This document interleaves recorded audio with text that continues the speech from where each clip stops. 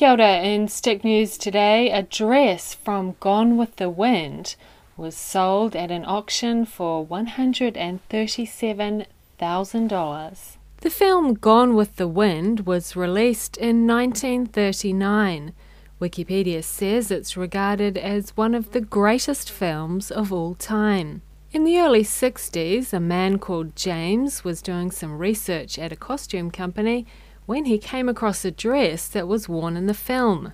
The company was about to throw the dress away, so James asked if he could buy it, and they sold it to him for $20. Last week, the dress was sold in an auction in California for $137,000.